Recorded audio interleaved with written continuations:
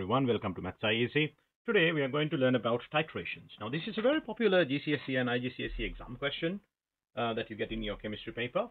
And as a teacher, in my experience, I've seen that sometimes students struggle with this question mainly because they don't understand exactly the point of a titration, like why you do this. So let's have a quick look at why you do this and how you do it and how to do a calculation. Now, the idea behind the titration is to measure the concentration of an unknown solution. Like you know the solution, but you don't know the concentration. Let's think about a practical scenario. Imagine there is a factory, and this factory produces sodium hydroxide as a byproduct. The factory produces something else, but it produces sodium hydroxide as a byproduct. Now, we know that sodium hydroxide is a versatile chemical compound, but to make use of it, the factory owner needs to know the concentration of this one because the person has no idea about the concentration of this one. Now to do this, we can use the titration.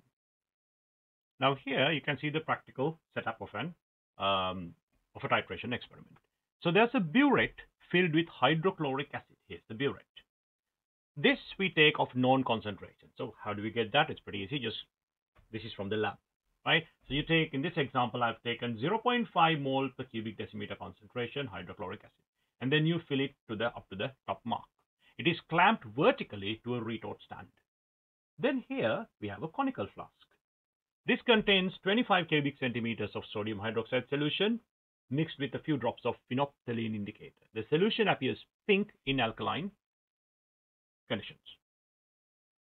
The burette is positioned above the conical flask, allowing hydrochloric acid to be added slowly to the sodium hydroxide during the titration.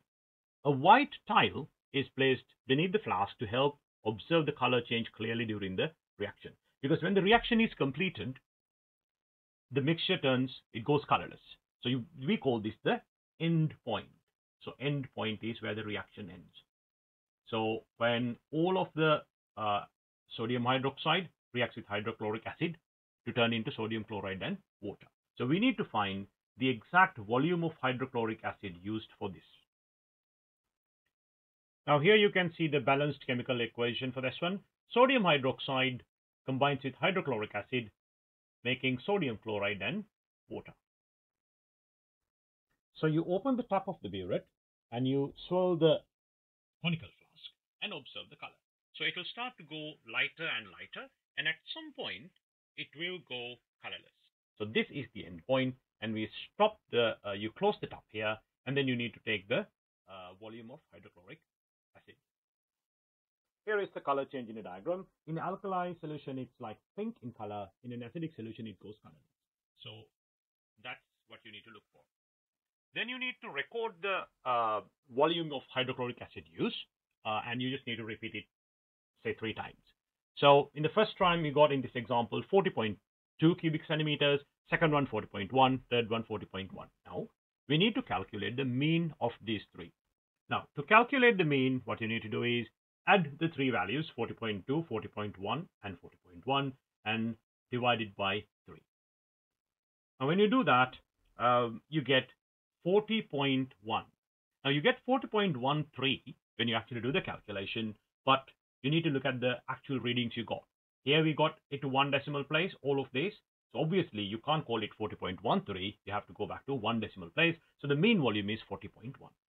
So we know both volume and concentration. Now easily I can work out the number of moles.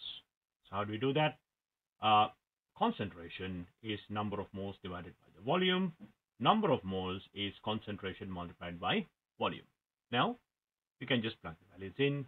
0.5 moles per cubic decimeter multiplied by the volume. Now you have to convert cubic centimeters into cubic decimeters. Now we know 1 cubic decimeter is 1000 cubic centimeters. So 40.1 cubic centimeters to cubic decimeters, you have to divide it by 1000. So let's do that. 40.1 divided by 1000. Now I'm going to use my calculator to find the number of moles of hydrochloric acid in this example. Now, the number of moles of hydrochloric acid here is 0.02005. Now, let's look at this balanced chemical equation, and you can see the ratio of sodium hydroxide to hydrochloric is 1 is to 1. Because this is balanced, You need to make sure that it is balanced and is 1:1. So if I have 0.02005 moles of hydrochloric acid, obviously the number of moles of sodium hydroxide should also be exactly the same. So 0.02005 moles. But the volume of sodium hydroxide we used was 25 cubic centimeters. So let's divide it by 1000 to get it into cubic decimeters. Now I know the volume, I know the number of moles. So finding the concentration of sodium hydroxide, which is our objective in this experiment, is really easy. All I need to do is C is equal to N over V.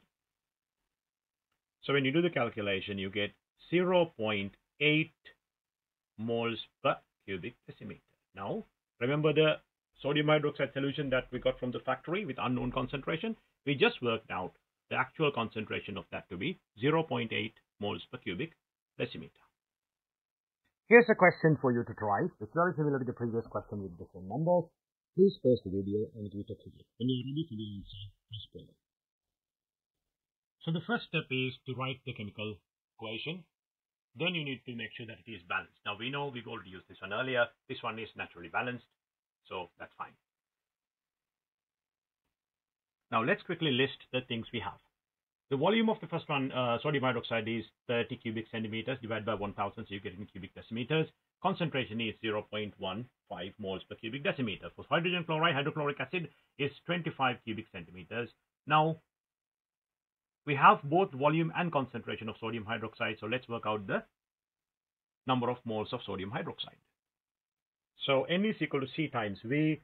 0.15 multiplied by 30 divided by 1000 gives you 0.0045 moles. Now, because the molar ratio here is 1:1, whatever the number of moles of sodium hydroxide, we have the exact same number of moles of hydrogen hydrochloric. So the value of N here is 0.0045. I know the volume. Let's find the concentration. C is equal to N over V. So the answer is 0.18 moles per cubic decimeter.